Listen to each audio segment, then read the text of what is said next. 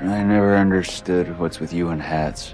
They're a symbol of power, but a source of strength and a comfort. I'm applying to fashion design school. I'm gonna make crazy, wacky, out of this world hats. Hats that are gonna save the world. It's my mom. She's sick.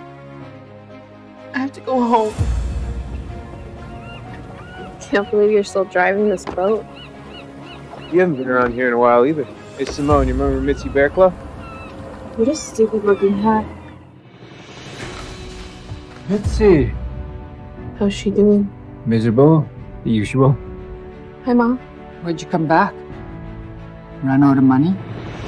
Still trying to become something really fancy? Things never change. It's the same as when we were kids. It was boring then, it's boring now. Welcome home, Mitzi Bearclaw. I don't want this to be all there is. There's a whole wide world out there. Make hats, Mitzi. Especially the ones that give you power. You look like an Indican god. You are the strangest person I know. You think you could see yourself staying here?